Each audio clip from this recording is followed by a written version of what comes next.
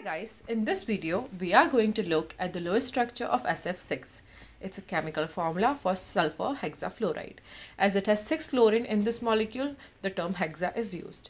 To know its Lewis structure, we shall first look at the total number of valence electrons in this molecule. Sulfur atom has 6 valence electron in its outer shell, whereas fluorine atom has 7 valence electron in its outer shell. But here, as there are 6 fluorine atoms, we are going to multiply this number by 6, which gives us a total of 48 valence electrons for this molecule. Now that we know the valence electrons, we'll start placing the atoms with its valence electrons in the structure. Sulfur will go in the center and all the fluorine atoms will be arranged around sulfur like this.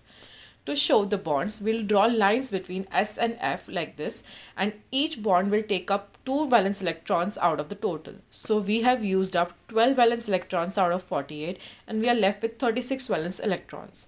To see if the octets of all the atoms are complete, we'll place all these valence electrons around fluorine atoms. So here each fluorine atom has 8 valence electrons. But now you might be wondering how come it is possible for sulfur to have more than 8 electrons in its outer shell.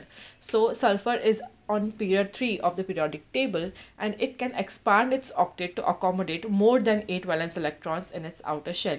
Here it is sharing 6 of its electron with the fluorine atoms. That means it has 12 valence electrons in its outer shell, but that is possible because it is an exception to the octet rule.